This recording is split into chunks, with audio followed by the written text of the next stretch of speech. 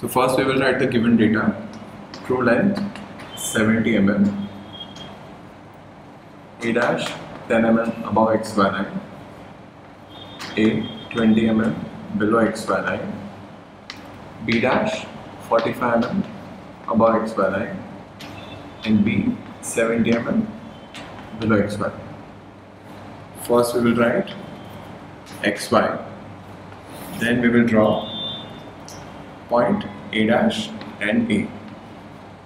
After that, they are given B dash and B. B dash is 45 mm above XY line. So from here, we go up by 45, draw locus of B dash, and we will draw 70 mm below XY line. So from here, I will go down by 70. I will draw locus of B.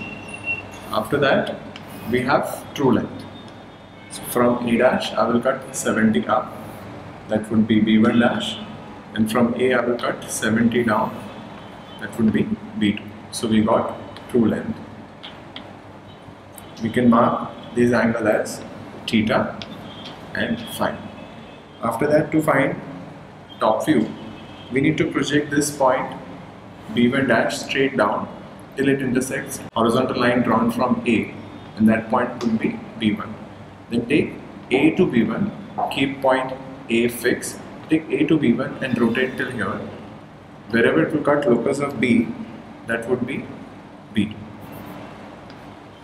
And join A to B. So that will be your top view.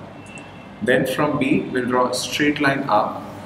Wherever it will cut with locus of B dash, that would be B dash. And join A to B dash, that would be